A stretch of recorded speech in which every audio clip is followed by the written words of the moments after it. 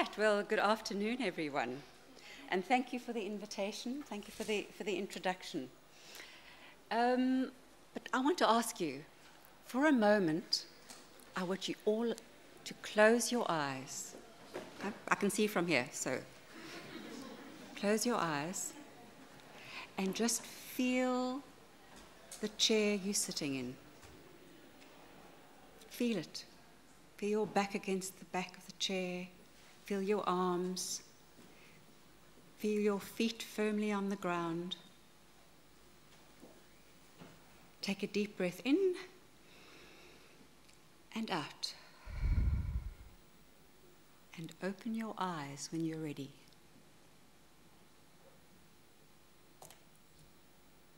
Today, I hope, by using some principles of fabric making, that I'm going to help assist in helping us envision or re-envision the intertwined relationship between social justice and open education.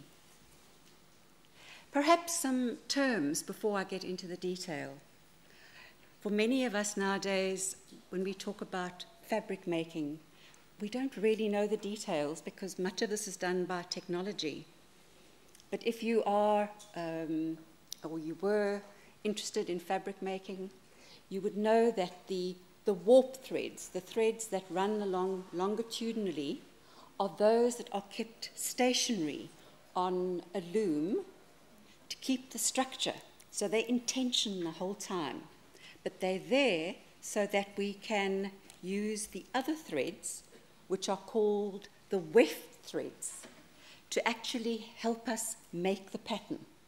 And it's by having these pillars, as it were, that actually keeps our pattern straight.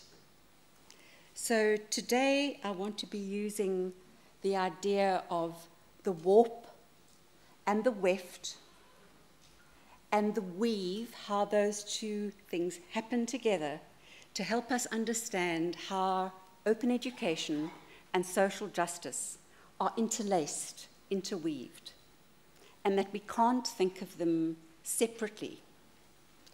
Because in fact, the idea behind open education is something where we implicitly think of a social justice imperative. But today I want to be using the metaphor. So this is a metaphorical idea. I'm using the metaphor of the warp and weft to help us understand the structure upon which our open education is built, and to make visible, perhaps, some of the invisible or assumptions that we make where we're not quite certain, or they're so implicit that we don't even kind of think about them, to make that structure clearer in our own minds and to be informing us, to help us make those minute-by-minute decisions, as well as the decisions right at an international level that goes right up to UNESCO. So there's layers and layers that we're going to unpack today. But just for a moment, I just want to tell you that I'm using a fabric called shweshwe or ishweshwe, which is a printed dyed cotton fabric, widely used in South Africa for clothing. It was originally dyed indigo, but nowadays it's made of many coloured fabrics, and most of the designs are fairly geometric. And in fact, in South Africa, it's seen as the South African fabric. So it's kind of seen as like the South African version of denim or tartan, for example. So it's quintessentially South African. However, if we look back a little bit at the history, we come to understand that shweshwe material was actually brought in to an African country by the settlers, primarily from Europe. The Dutch and German settlers came in with an indigo fabric, which in fact they had received from India. So there's a whole history around how we have built upon previous technologies that now seem to be our own, but in fact have histories that go back centuries. So just making the point that South Africans feel that we own this fabric.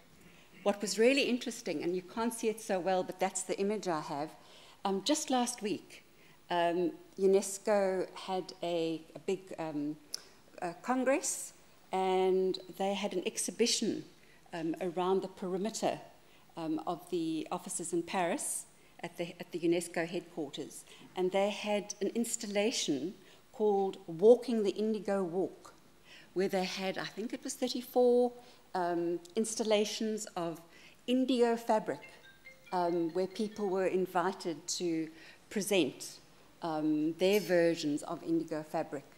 There were many different countries, 34 I think in total, but not South Africa. For a South African, this seems incredibly odd, because we see this fabric as our own. But before I continue, a little bit about my positionality. I'm in my late 50s, a white South African woman of English, 1820 settler, and German heritage. In fact, next year my family would have been in South Africa for 200 years. But yet, I am a particular race within South Africa, of a white race. I've had a Protestant upbringing, but I now attend a Catholic church. I have a Western education background, majoring in psychology, read, speak, and write English and Afrikaans, which is one of the traditional languages. But unfortunately, despite many attempts and a whole year's worth at university of learning Zulu and Xhosa, I have not mastered them to be able to speak well enough or read or read better and not write at all. I was a primary school teacher and then moved into being a learning designer for computer-assisted instruction. And for those of you sitting in the audience who are 50 and above will see in that terminology that I've used, computer-assisted instruction, that kind of puts me in a category of people. In the early 80s, where this was seen as a fairly top-down, behaviorist-informed approach.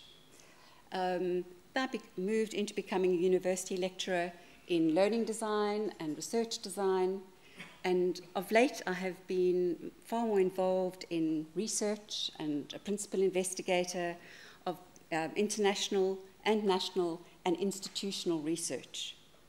Philosophically, I come from a position of a critical realism, and I just say that up front so that you know that I have nailed my colours to the mast. I'm happy to take questions in the light of that later. And I'm married to a former academic who sadly is not very well at the moment. And why I say that is because my positionality that I bring to this discussion this afternoon that we're going to have influences what I know about open education, what I understand social justice to be. So what I would like you to do is now, just on your own, think about what is your positionality? What do you bring to this meeting this afternoon?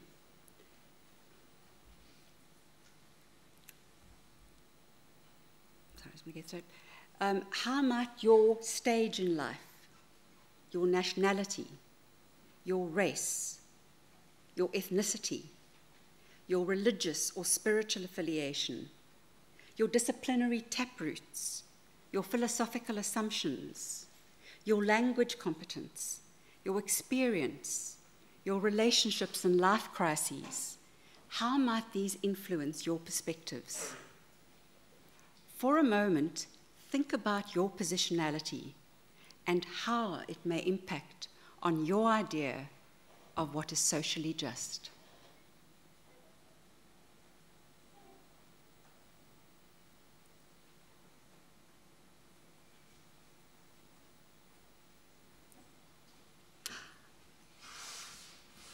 I needn't tell you that we are in an economic crisis. It's growing by the day, and so are the inequities. We know this. We also are living in an environment of extreme social uncertainty and inequality. We know this.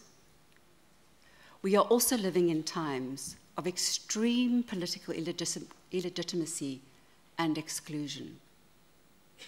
To what extent we're beginning to understand, thinking about the protests around the world this year, we are in a crisis as a world, and that is going to impact on education as well. This is a world yearning for socially just education. So what is social justice? And there are many interpretations. So today I'm going to be using the work of Nancy Fraser, who is a political philosopher, to help guide me through this presentation that I'm offering you today. But it's not to say that this is the only way about thinking about social justice. There are many different ways. And in fact, how we theorize social justice and how we actually implement social justice are in fact perhaps two different things. So if we see social justice as a concept that requires some kind of social arrangement that makes it possible for everyone to participate equally in society, that is one interpretation of social justice.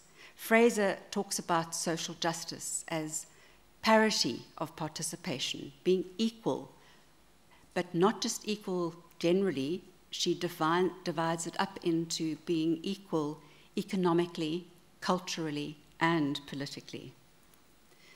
So she talks about social justice, or the injustices rather, the economic injustice, or what she terms maldistribution. So we've got funds that are not well distributed, the maldistribution. And she explains that people can be impeded from full participation by economic structures that deny them the resources they need to interact with others. We know this well in our own education environment. What we are needing is economic equity. This is a big ask, but this is what we are needing to look at.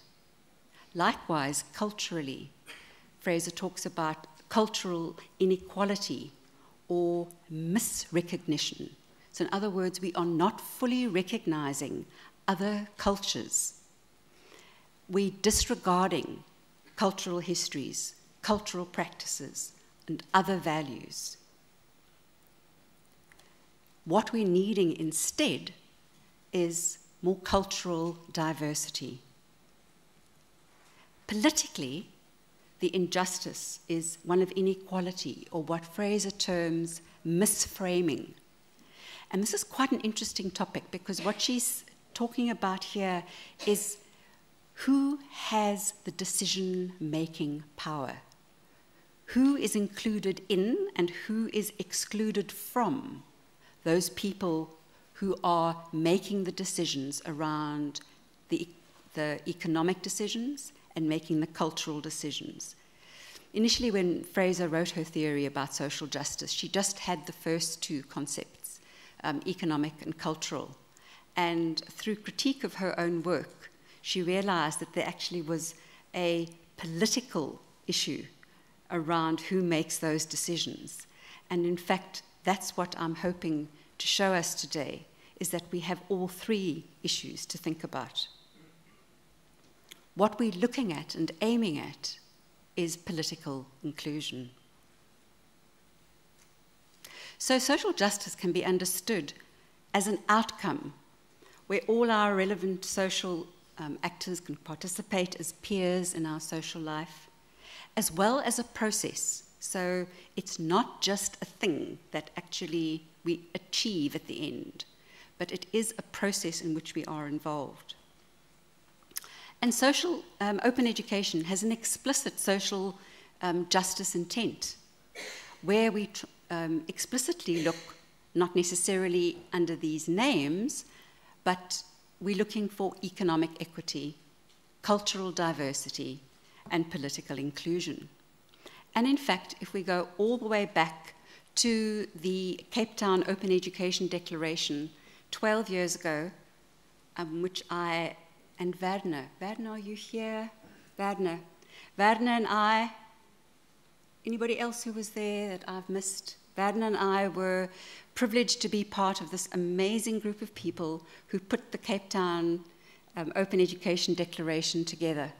And looking back at Fraser's theorizing and re-looking at that definition that people worked through for days and days on end, I see that we had those threads there all the time. It's almost like a recognition of what was there. I mean, look at the phrasing, everyone should have the freedom. That is a political statement. For education to be accessible and more effective, that is an economic argument. And the participatory culture is a cultural statement. So all along, these threads were there. We just may not have recognized them as succinctly as it is using a theory such as Fraser to help us think through what open education might look like if it's socially just.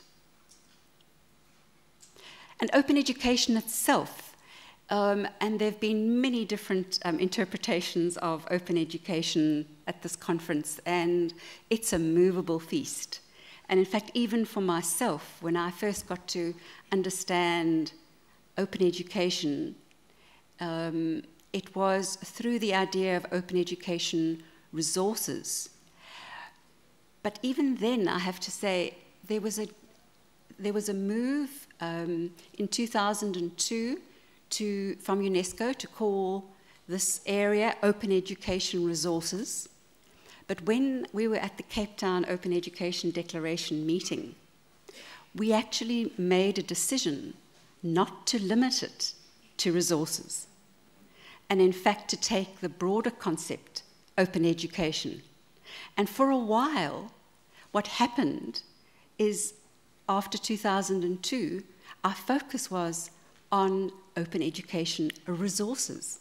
And we went down the resources track for quite a while, until we started realizing that underneath these resources are open practices. You can't actually easily make a resource without some kind of open practice.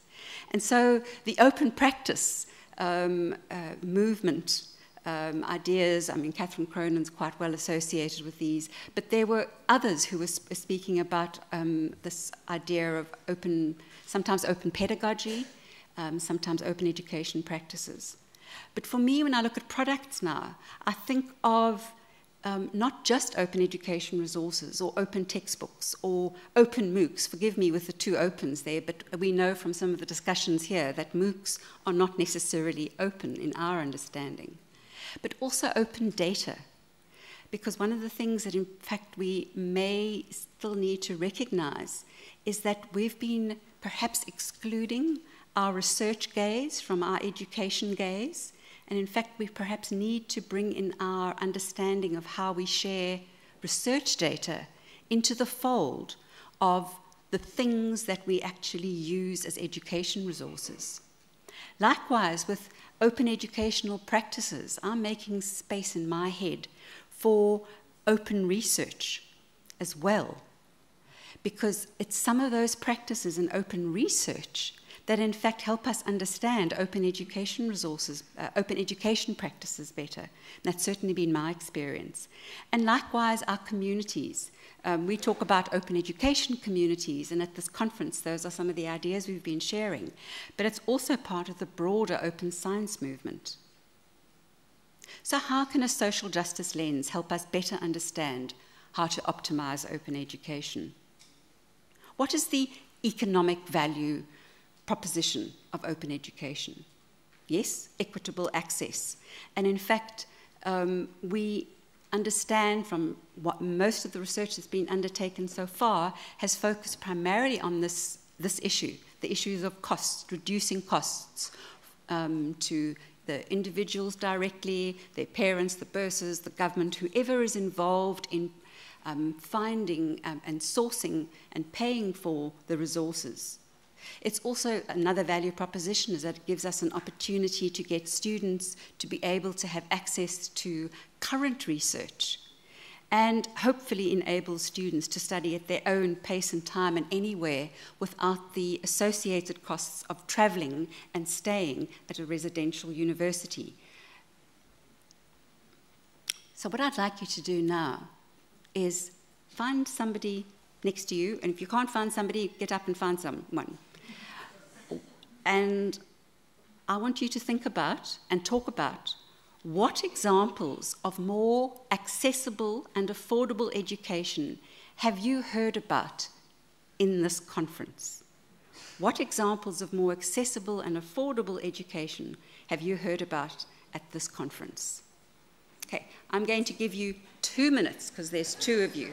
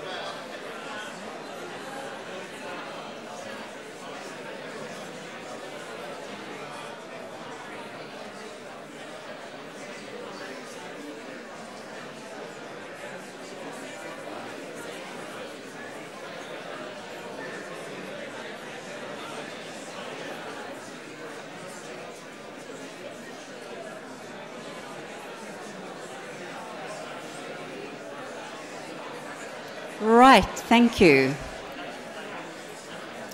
Thank you. Thank you. Thank you. Thank you. Thank you. Thank you. So I'm not going to ask about those right now because the conversations we're having in these small groups are the important ones.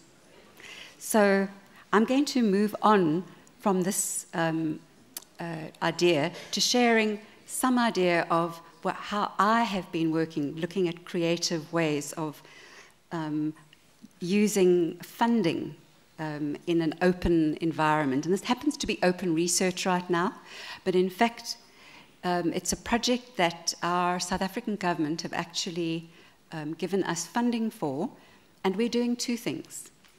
Firstly, we are investigating what they term open learning. So we're looking at cases on open learning. And I have to thank Sukaina Walji for the little abbreviation, the COOL project. And in our COOL project, we are both investigating open learning in South Africa, so it's a national project. But at the same time, we are employing young, recently graduated master's students or PhD students, or even somebody who already has a PhD, to also build their research capacity and give them opportunities for publication.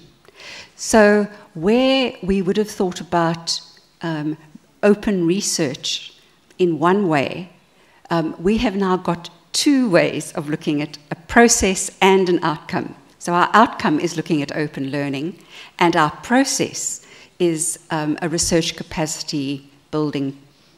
I must say, at the same time, I am learning so much in the process of working with my researchers.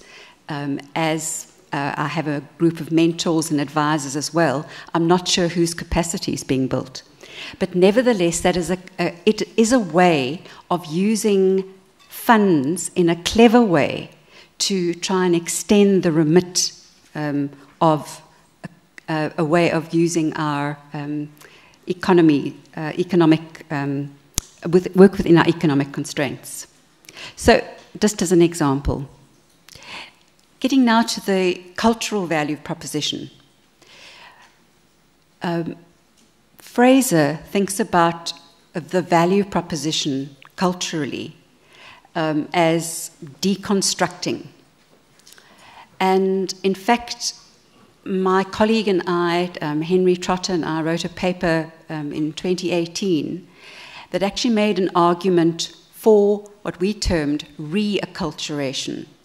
So in other words, in order to achieve cultural equity and diversity, it's not just deconstructing so that we land up with all the pieces. We're trying to get to a position where we reacculturate to a position where we have a plurality of epistemic positions. In other words, different ways of understanding the same concept. Because given the fact that we have got a crisis in our world and we've been following a particular view of knowledge, perhaps it's a good time now, as any, to be able to look at other interpretations of how we might run a society. So what we want to do is perhaps be re-evaluating devalued knowledges. And I say this whether you come from Africa, Asia, Canada, the United States, Europe, Asia, wherever you come from, where have we been devaluing knowledges? And in fact, maybe we've also got to be acknowledging and respecting perspectives from various marginalized groups, religious groups, differently abled, a range of gender, ethnicities, nationalities, as well as asserting the value of lesser used languages. The fact that I'm speaking to you in English and that you are needing to ask questions in English is around a cultural hegemony. English has claimed this space. This may be for a number of years, but maybe there will be a different language in time to come. We have got to realize that there's not just one language that actually predominates. And maybe technology will help us. Maybe one day we'll be able to be communicating in different languages and understanding each other mutually. But in the interim, we need to be conscious about the languages that we don't necessarily value and how to promote those that are lesser used. So now in terms of looking at the culturally inclusive open education, I have heard quite a few very interesting presentations. So in groups of 3, see if you can come up with at least one idea of a culturally inclusive open education project that you have heard about in this conference.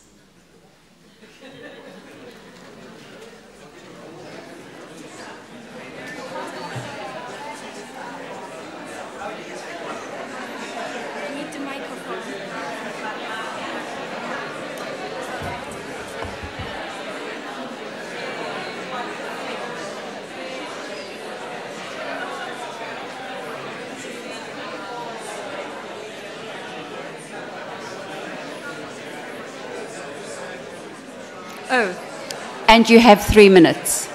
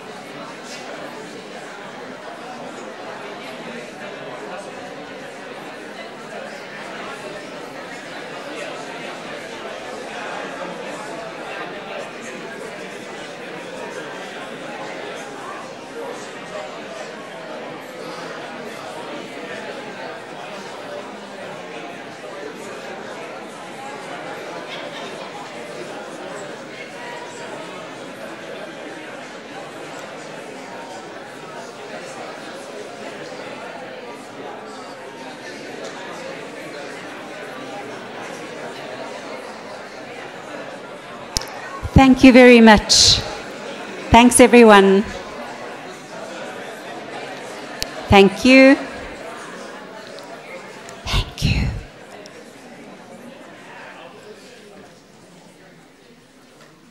By the volume in the room, it would sound like you have more than one idea.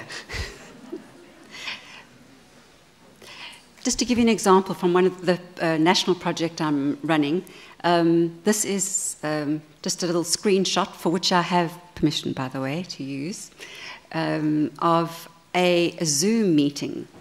Because our researchers come from all different parts of the country in South Africa, Cape Town, Johannesburg, Bloemfontein, Port Elizabeth, who have I missed out? Johannesburg.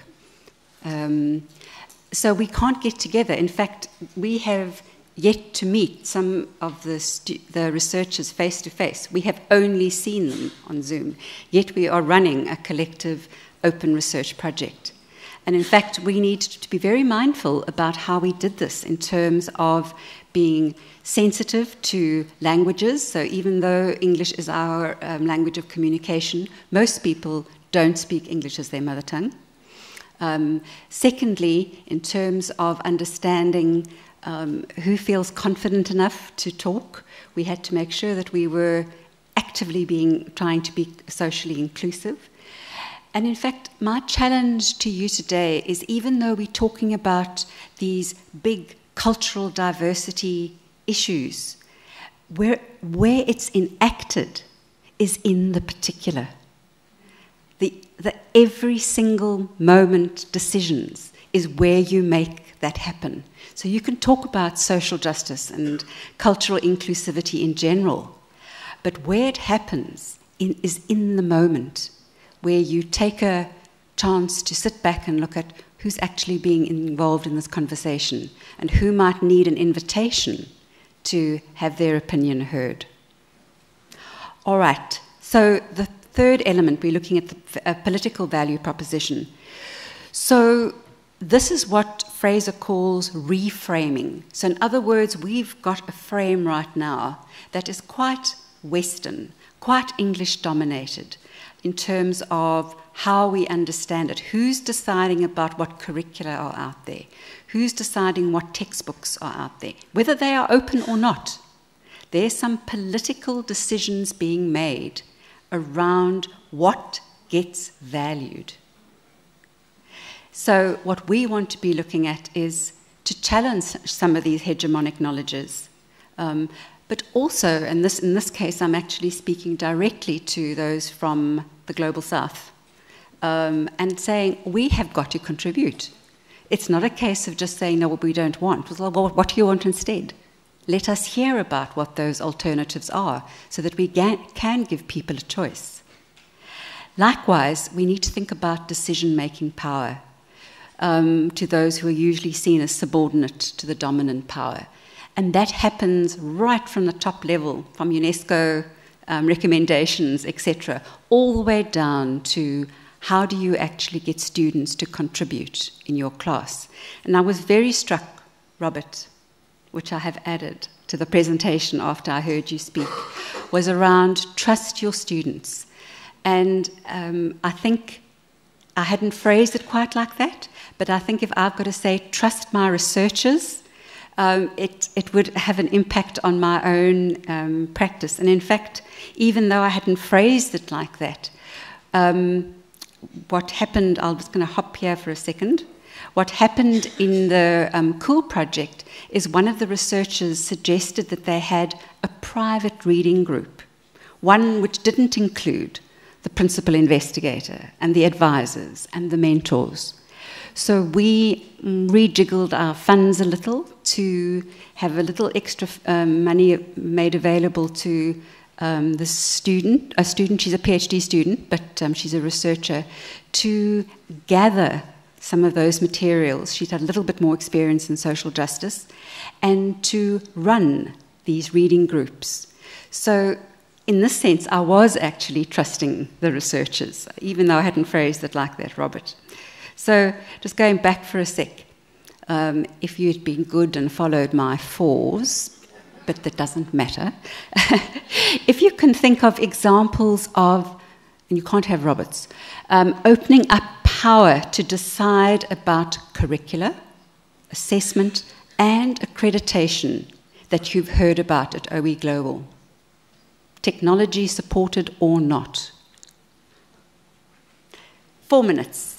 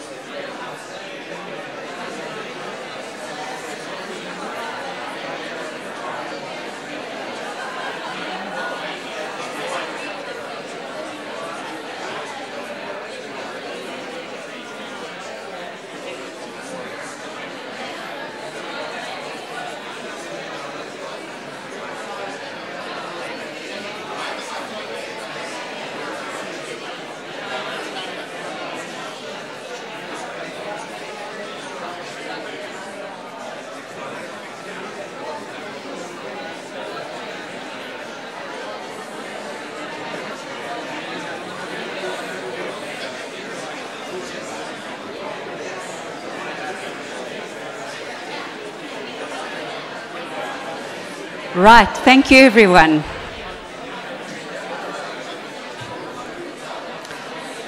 Thank you. Thank you. Thank you.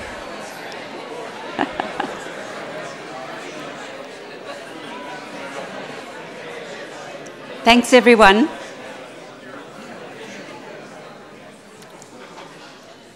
So one group said this was a hard one. Can I see some nods? Okay, so this is where our future thinking comes in. This is the stuff we've got to grapple with. And it's not easy. There's no clear idea. But I think what I want us to just take away with us is a sense of when we're talking about how social justice can help us to better develop OER, open education practices, open education communities. I think the thing is what we need to be foregrounding is that we need to think through the economic issues for each of these layers. So it's like a fabric where every thread counts. You may have your economic warp thread that's holding it tight, but the way you weave your open education practices, the different programs you create, as if it's a MOOC or materials or a set of beautiful simulations that we heard about this morning, you need to think through the economic issues right from the start, not as an end in of itself, because the costs don't go away, as James just said. It's cost shifting. Somebody is actually paying for this. And I think my challenge is, who are the people who are actually going to benefit from students having more efficient and cheaper educational resources? Who are these people? We've got to try and think with the end in mind. Lena, is that Lena? You were talking about that earlier. Likewise, we've also got to think when we're mediating things digitally, that we've got many people in the world who may not have this kind of access. It's so ubiquitous here, but it is not necessarily, and I'm not just talking Africa. So we need to think through the economic. But at the same time, when we're talking about open education resources, we need to be looking at the disciplines. And we've heard such wonderful examples, I think, of projects that have been based around a particular problem. So it wasn't just open for open's sake. And I think we as a community need to be very careful that we don't slip into that, because it's open because it makes good sense. It makes good economic, it makes good cultural sense. And often the problem arises right in the particular discipline. And we've seen many examples of those who received awards, and we've seen many examples of projects that have actually involved, whether it's statistics or medicine or whatever, they have involved a particular problem. And we need to be thinking quite carefully culturally of images that we have used to represent things. It's little, it's these tiny changes. Likewise, we need upfront to think about how might something be disability friendly. Even it's in the simplest way in using styles, which an e-reader can translate into appropriate heading levels. Something as little as that can make the hugest difference for somebody who is differently abled. Likewise, we want to be looking at an inclusive set of opinions that we include, obviously. And then likewise, politically, when we're looking at our materials, who is having a say over those perspectives? Who's making decisions? Whose perspectives are actually being included or not? So it's great that we've got the Open Education Declaration that's been accepted by UNESCO, because that too is a political statement. And the fact that countries have to report on that is absolutely fabulous, because they're going to have something to say, we hope. It would be very silly for them to go up and say, we've got nothing to say. So maybe that will help in terms of understanding resources, but that's not going to be enough. We've got to look far more carefully at the practices that underlie these education resources. And I'm not going to go through each one of these, but just to highlight in terms of taking time, and we've seen people here taking time to reuse, adapt, and reshare materials. Because one of the challenges in the OER movement has been that people have been so ready to put materials out there, but really not to reuse in ways in which would be optimizing open education. Likewise, we need to look quite carefully at the cost of co-creation and collaboration. how much can you expect your students to give of their own free time? How much can you expect of academics, lecturers to give of their free time? We've got to understand that there is a decision to be made here and not to try and paper it over. Likewise, in terms of our cultural content, the inclusivity of diverse opinions, the perspectives, the decisions, all come up again, but this time in the practices. And likewise, in our broader communities, and I mean, I see us here as an open education community. The fact that OEC is the same abbreviation as the Open Education Consortium may just be accidental, but I certainly see the OEC as a community, an enabling space to kind of hold together this community. But there are costs to participation. Costs for us to be here today have been immense, whether you're coming from Japan or South Africa or China. We need to be aware of those costs of participation and think through how we might ameliorate those. The values, the cultural traditions, once again, the diversity. And here we need to be mindful of our positionality. And one of the things that I have learnt, some really hard lessons, is that we can be very blind to our own position.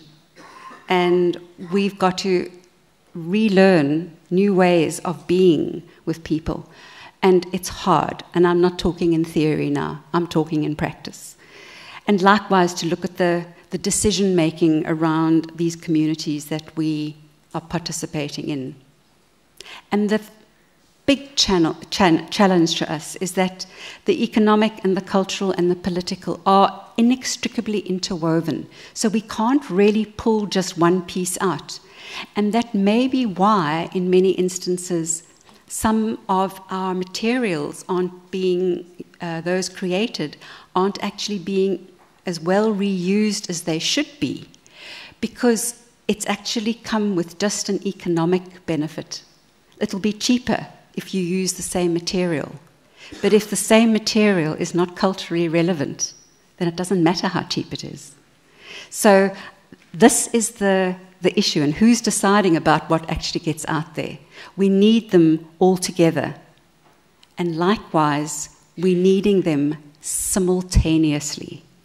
So while we can think about, okay, let me think about the economic issues here, let me think about the cultural, let me think about the political, in action, they all happen simultaneously in those moment-by-moment decisions that we make, whether it's in our own classrooms or whether it is being a representative on a UNESCO committee.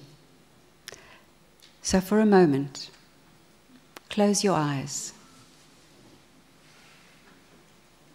and think about 3 things that you might do differently after this conference.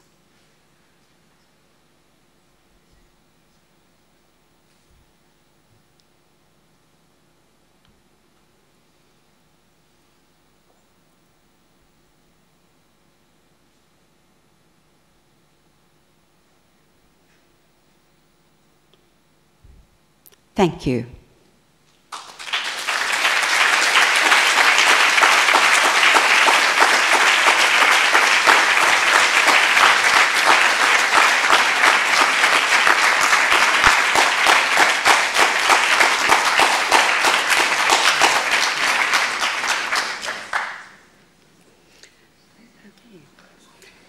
Are there any questions in 1 minute?